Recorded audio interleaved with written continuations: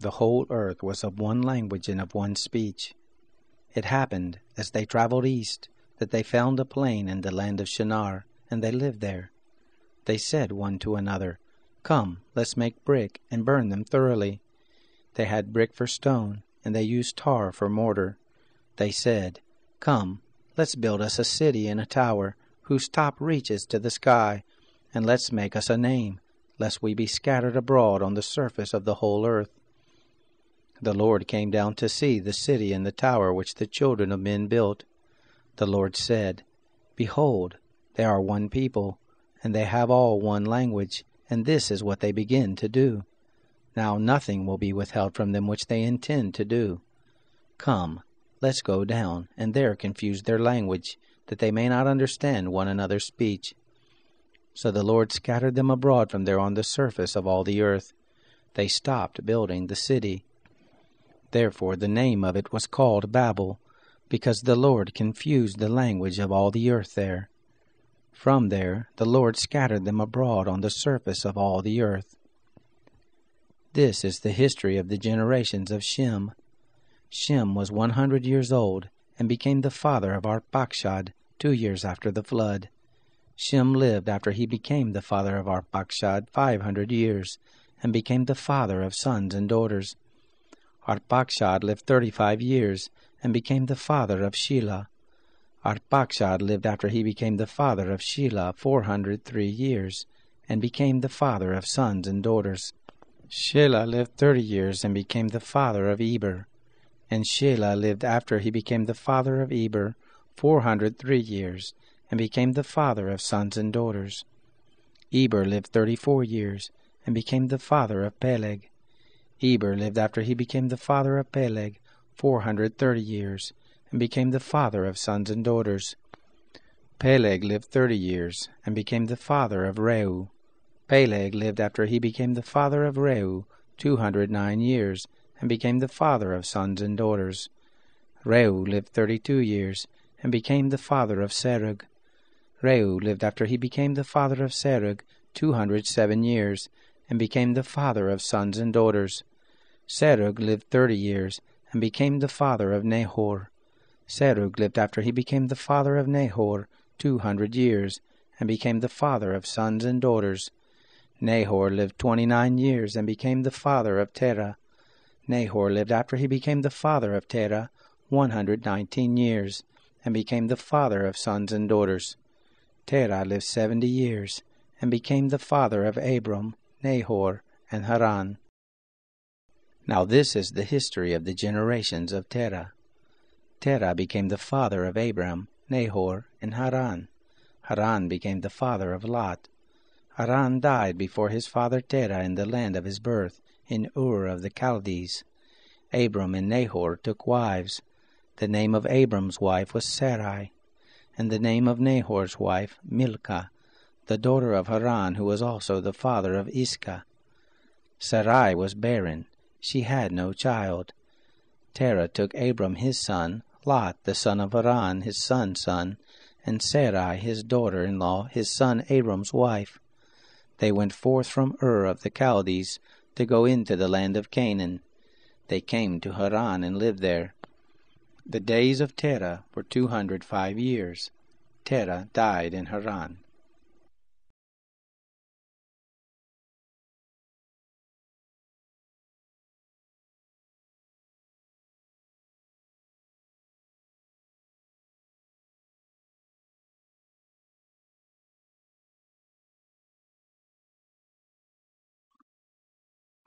He called to himself his 12 disciples, and gave them authority over unclean spirits, to cast them out, and to heal every disease and every sickness. Now the names of the 12 apostles are these: the first, Simon, who is called Peter; Andrew his brother; James the son of Zebedee; John his brother; Philip, Bartholomew, Thomas, Matthew the tax collector; James the son of Alphaeus, and Lebbaeus, whose surname was Thaddeus; Simon the Canaanite, and Judas Iscariot, who also betrayed him. Jesus sent these 12 out and charged them, saying, "Don't go among the Gentiles, and don't enter into any city of the Samaritans. Rather go to the lost sheep of the house of Israel. As you go, preach, saying, The kingdom of heaven is at hand. Heal the sick, cleanse the lepers, and cast out demons. Freely you received, so freely give. Don't take any gold, nor silver, nor brass in your money belts. Take no bag for your journey, neither 2 coats, nor shoes, nor staff. For the laborer is worthy of his food. Into whatever city or village you enter, find out who in it is worthy, and stay there until you go on. As you enter into the household, greet it. If the household is worthy, let your peace come on it. But if it isn't worthy, let your peace return to you. Whoever doesn't receive you, nor hear your words, as you go out of that house or that city, shake off the dust from your feet. Most assuredly, I tell you, it will be more tolerable for the land of Sodom and Gomorrah in the day of judgment than for that city. Behold, I send you out as sheep in the midst of wolves. Therefore be wise as serpents, and harmless as doves. But beware of men, for they will deliver you up to councils, and in their synagogues they will scourge you. Yes, and you will be brought before governors and kings for my sake, for a testimony to them and to the Gentiles. But when they deliver you up, don't be anxious how or what you will say, for it will be given you in that hour what you will say. For it is not you who speak, but the Spirit of your Father who speaks in you. Brother will deliver up brother to death, and the father his child. Children will rise up against parents and cause them to be put to death.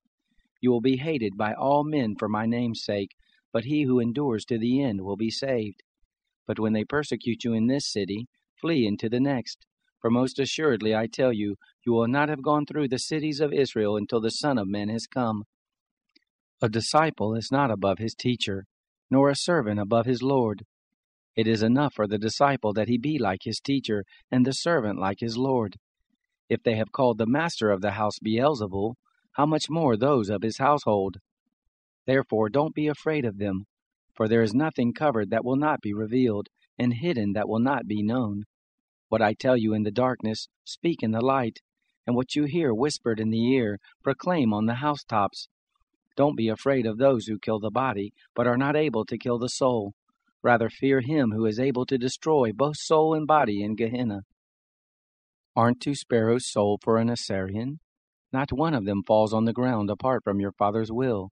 But the very hairs of your head are all numbered. Therefore don't be afraid. You are of more value than many sparrows. Everyone therefore who confesses me before men, him I will also confess before my Father who is in heaven. But whoever denies me before men, him I will also deny before my Father who is in heaven. Don't think that I came to send peace on the earth. I didn't come to send peace, but a sword. For I came to set a man at odds against his father, and a daughter against her mother, and a daughter-in-law against her mother-in-law. A man's foes will be those of his own household.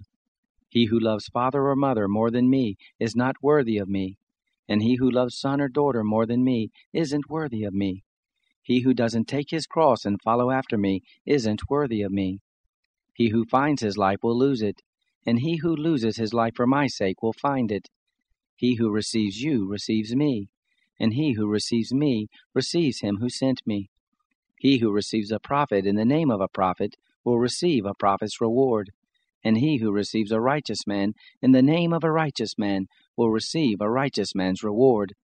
Whoever gives one of these little ones just a cup of cold water to drink in the name of a disciple, most assuredly I tell you, he will in no way lose his reward.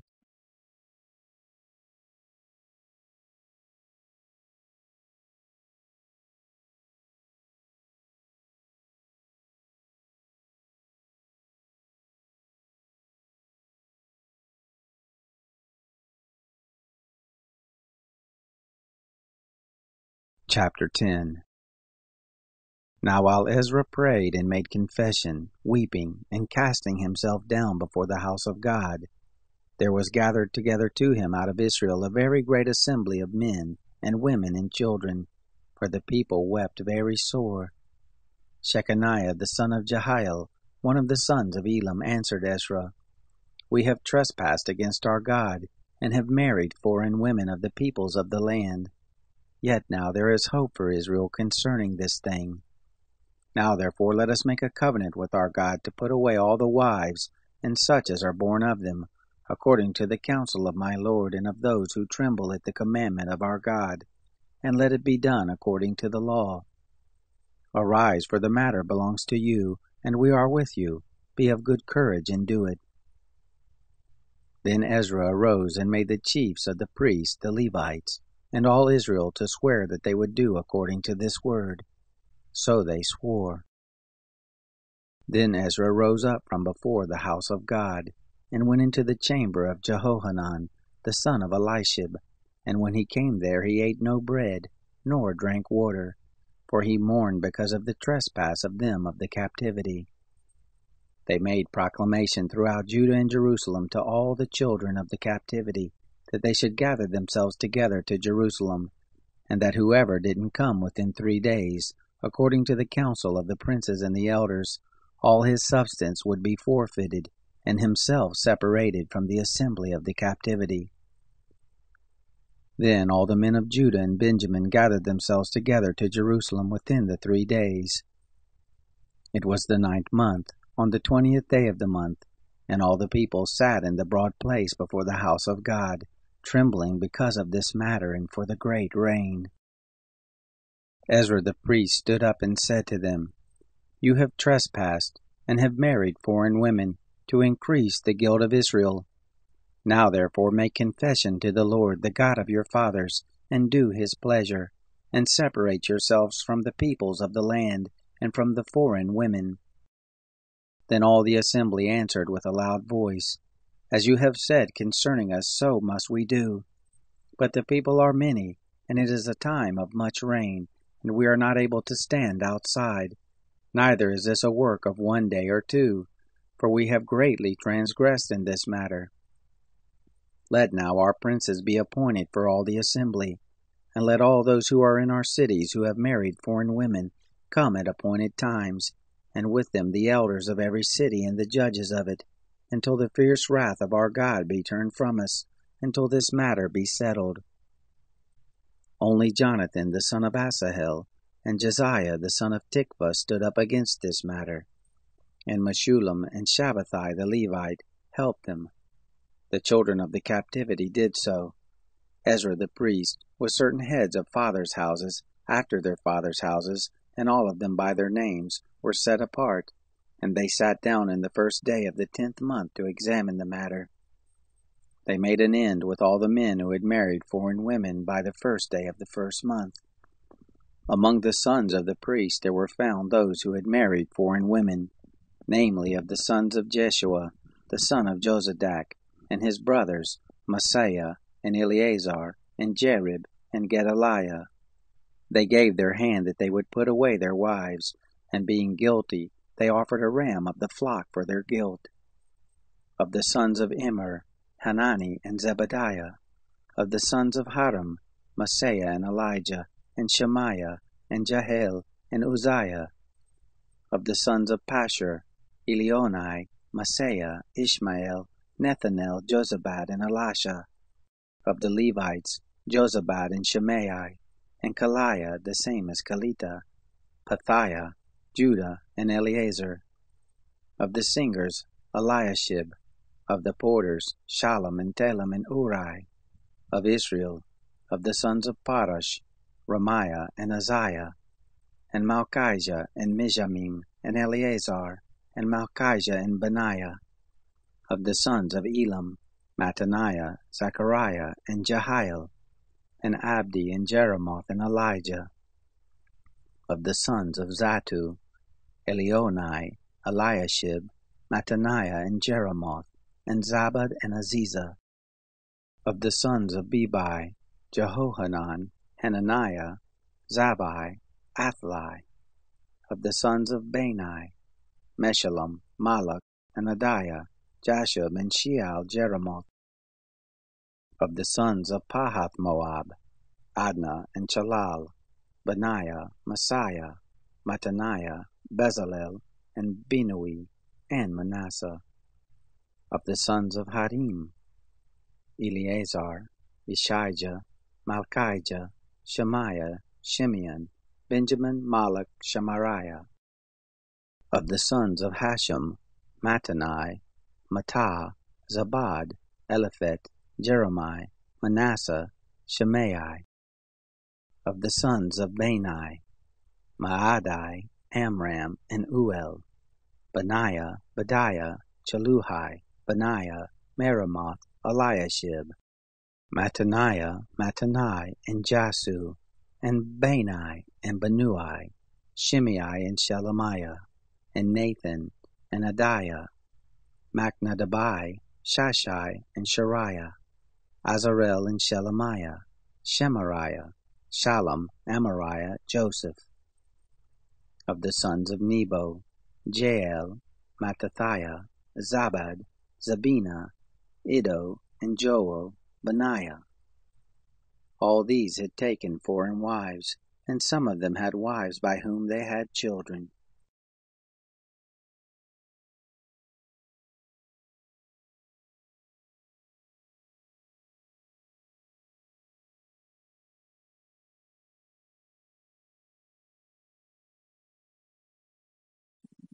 Now there was a certain man in Caesarea, Cornelius by name, a centurion of what was called the Italian regiment, a devout man, and one who feared God with all his house, who gave gifts for the needy generously to the people, and always prayed to God. At about the 9th hour of the day, he clearly saw in a vision an angel of God coming to him, and saying to him, Cornelius. He, fastening his eyes on him, and being frightened, said, What is it, Lord? He said to him, Your prayers and your gifts to the needy have gone up for a memorial before God. Now send men to Joppa, and get Simon, who is surnamed Peter. He lodges with one Simon, a tanner, whose house is by the seaside. When the angel who spoke to him had departed, Cornelius called 2 of his household servants, and a devout soldier of those who waited on him continually. Having explained everything to them, he sent them to Joppa. Now on the next day, as they were on their journey, and got close to the city, Peter went up on the housetop to pray at about noon. He became hungry and desired to eat, but while they were preparing, he fell into a trance. He saw heaven opened, and a certain container descending to him like a great sheet let down by 4 corners on the earth, in which were all kinds of 4-footed animals of the earth, wild animals, reptiles, and birds of the sky. A voice came to him, Rise, Peter, kill and eat. But Peter said, Not so, Lord, for I have never eaten anything that is common or unclean. A voice came to him again the 2nd time, What God has cleansed, you must not call unclean. This was done 3 times, and immediately the vessel was received up into heaven. Now while Peter was very perplexed in himself what the vision which he had seen might mean, behold, the men who were sent by Cornelius, having made inquiry for Simon's house, stood before the gate, and called, and asked whether Simon, who was surnamed Peter, was lodging there. While Peter was pondering the vision, the Spirit said to him, Behold, 3 men seek you. But arise, get down, and go with them, doubting nothing, for I have sent them. Peter went down to the men and said, Behold, I am he whom you seek. Why have you come? They said, Cornelius, a centurion, a righteous man and one who fears God, and well spoken of by all the nation of the Jews, was directed by a holy angel to invite you to his house, and to listen to what you say. So he called them in and lodged them. On the next day Peter arose and went out with them, and some of the brothers from Joppa accompanied him. On the next day they entered into Caesarea. Cornelius was waiting for them, having called together his relatives and his near friends. When it happened that Peter entered, Cornelius met him, fell down at his feet, and worshipped him. But Peter raised him up, saying, Stand up, I myself am also a man. As he talked with him, he went in and found many gathered together. He said to them, You yourselves know how it is an unlawful thing for a man who is a Jew to join himself or to come to one of another nation. But God has shown me that I shouldn't call any man unholy or unclean. Therefore also I came without complaint when I was sent for. I asked therefore, Why did you send for me? Cornelius said, 4 days ago I was fasting until this hour, and at the 9th hour I prayed in my house, and behold, a man stood before me in bright clothing, and said, Cornelius, your prayer is heard, and your gifts to the needy are remembered in the sight of God. Send therefore to Joppa, and summon Simon, who is surnamed Peter. He lodges in the house of Simon a tanner, by the seaside. When he comes, he will speak to you. Therefore I sent to you at once, and it was good of you to come. Now therefore we are all here present in the sight of God, to hear all things that have been commanded you by God. Peter opened his mouth and said, Truly I perceive that God doesn't show favoritism, but in every nation he who fears him and works righteousness is acceptable to him. The word which he sent to the children of Israel, preaching good news of peace by Jesus Christ, he is Lord of all. That spoken word you yourselves know, which was proclaimed throughout all Judea, beginning from Galilee, after the baptism which John preached. Even Jesus of Nazareth, how God anointed him with the Holy Spirit and with power, who went about doing good and healing all who were oppressed by the devil, for God was with him. We are witnesses of everything he did, both in the country of the Jews and in Jerusalem, whom they also killed, hanging him on a tree. God raised him up the third day, and gave him to be revealed, not to all the people, but to witnesses who were chosen before by God, to us, who ate and drank with him after he rose from the dead. He charged us to preach to the people, and to testify that this is he who is appointed by God as the judge of the living and the dead. All the prophets testify about him, that through his name everyone who believes in him will receive remission of sins. While Peter was still speaking these words, the Holy Spirit fell on all those who heard the word. They of the circumcision who believed were amazed, as many as came with Peter, because the gift of the Holy Spirit was also poured out on the Gentiles, for they heard them speaking in other languages and magnifying God. Then Peter answered, Can any man forbid the water, that these who have received the Holy Spirit as well as we should not be baptized? He commanded them to be baptized in the name of Jesus Christ. Then they asked him to stay some days.